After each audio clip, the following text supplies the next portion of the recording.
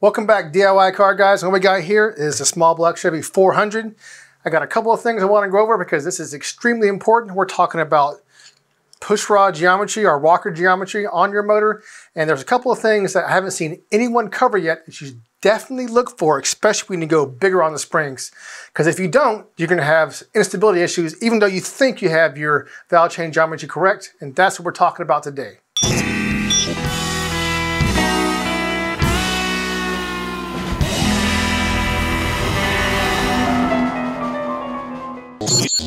Now, before you can do anything on your geometry on your motor, make sure whatever rocker you use, that you use the exact same rocker when that motor is running. So whenever you get your geometry, make sure you use the exact same rocker. You can't get this one and get another one and expect it to be the same, because all these guys are different right here. I'm telling you, they're all slightly different. They're all gonna have different clearance issues. So let's talk about clearance right now. If you see this guy right here, this is a lash cap for your valve, right? What that does, it makes this guy come up slightly more to have clearance when your springs get bigger. So let me change the angles and I'll show you exactly what I'm talking about, because this is key. Okay, I have removed the lashing cap just to illustrate this issue. Here is just a 6/1000 filler gauge. If I try to get this in here, I cannot get it past the top of that valve spring. The reason why is because on the back of this guy, even after the one that I've cleared, it is binding right here. So that is a huge issue. I mean, like, you'll put this on, you'll think it's good because it doesn't move. See that? It's on the bottom. And it's also, you have to do this on the bottom of the lobe of the cam. When it's all the way down on the bottom of the lobe, this is where this issue happens. So let me go ahead and pull this guy off, and we'll put the lashing cap on there real quick.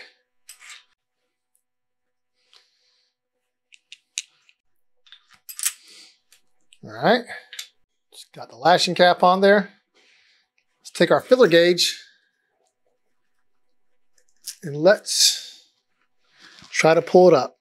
And now we can barely, so barely, get this guy in between the rocker and the spring right here. There's a couple different ways that guys find their geometry for their small block Chevy stuff, 20-degree stuff. There's a tool like this that you put on there, which will put it in the center. And there's another way where they draw a line from the middle of this to the middle of that. Then they go half the distance, and then they bring out the push rod, and that's your geometry. That's kind of that method in a nutshell. I don't use either one of these because I have not had luck with not wearing out guides using these two methods. So what happens is this guy goes up and down and pushes this guy in right here. I mean, the ideal way for this guy to be and to push your valve up and down is going to be like this. Up and down, right? But we don't have that. This sits on 22-degree small block Chevy stuff. This sits on a stud, and you got a fixed given range of geometry that you can work with. So as it pushes this down, if your sweep is large, what it does is pushing this way on your valve, which kind of turns it like this. And when it comes back up, it pushes it that way on the valve. So the longer that sweep is on there, the more movement you're going to have like this. And both of those methods, like I showed you before, they have produced some of the biggest sweeps on these 23-degree small block Chevy stuff. If you don't believe me, ask any really good head guy or anyone who's worked on stuff a long time, and they'll tell you that putting it in the middle, they have found too many worn out guides using those methods. And they always say use the sweep method to produce the smallest sweep you can use or you can gain within given parameters right here. There's going to be some push and shove on this to get it to work. But the idea is to get that sweep as small as possible. Okay, so this sweep right here I'm about to show you guys is the most in the middle we can get before this rocker bottoms out on the spring right here. Let's kind of move it a little bit. Let me pull this guy out. Oh, and this, we can see exactly what we got here. I got an abundance of push rods that I use. This is an 8-inch and 50/1000 push rod, 105 ball. I use it on another setup. I keep these to the point where I almost don't even need a push rod tool to get it right. So let's go ahead and measure our sweep on this guy.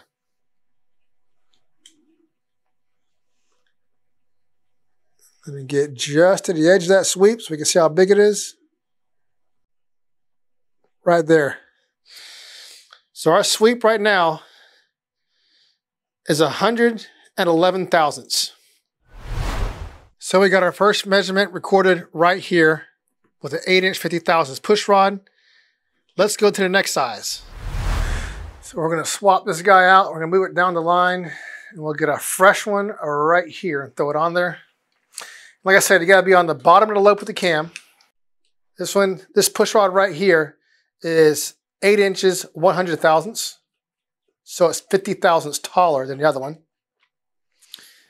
And if you look in right here, we will have more clearance between these guys because it's slightly taller. So it's moving this guy up just a little bit more to have more clearance than this guy right here. So we're all the way up. It is tight. Let's go ahead and rotate the motor over. I like to have it all locked down exactly how the motor is going to run. So I prefer to take my sweeps, the measurement for the sweeps with everything pretty much how it's going to be. Of course, we're not going to put everyone on right now just to get proper push rods. I like to have all this locked down because we're talking about springs that are 300 pounds closed and 600 open. So you can see there's a lot. So I don't want to see anything that's flexing on that stud. All right, like I said, we got all the slack taken out. Let's go ahead and rotate it over.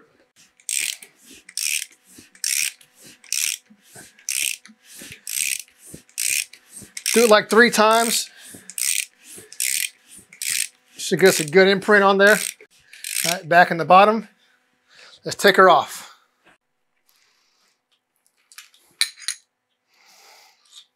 Let's check out the sweep. That one's a little hard to see for sure. It didn't have as much wear, but we can still see the sweep pattern, the 2 edges. So let me go ahead and pull her up right to where I don't see it. Right there. Okay, we got it now. That looks to be about right. A little more. All right, there. Our sweep now is 80 thousandths. See how it's getting smaller? So we got the 8-inch 50 thousandths, 200 thousandths. You can see how the sweep's getting smaller. We're gonna go one more, 'cause that's about as far as we can go. It's gonna be 8 inches, 125 thousandths. Let's see where that gets us.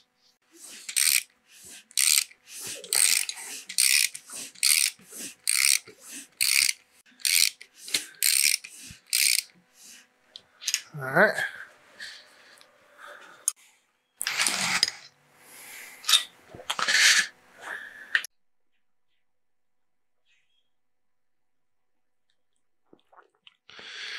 And I could definitely be off by a little bit there, but it appears the sweep went kind of back up on that end. Maybe it's starting approaching too far on the side of that lashing cap. And here's our 3 samples right here.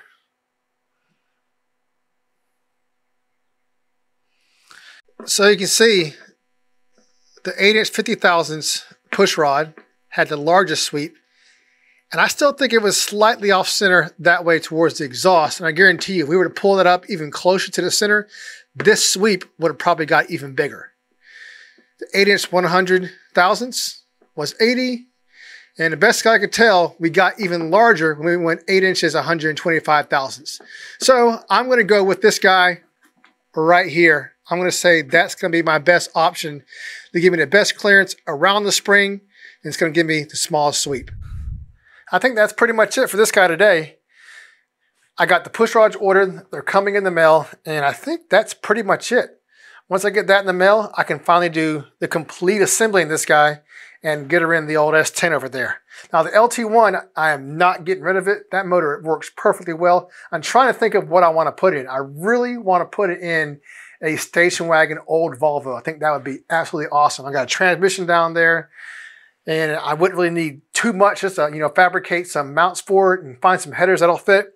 and we can do some rips in a Volvo. I think that would be just completely awesome and a great sleeper. But until next time, guys, if you guys want to see those videos, don't forget to subscribe. And I got more videos coming, so hit that bell for notifications also if you want to be informed of my videos coming up. Keep on wrenching, guys. Peace.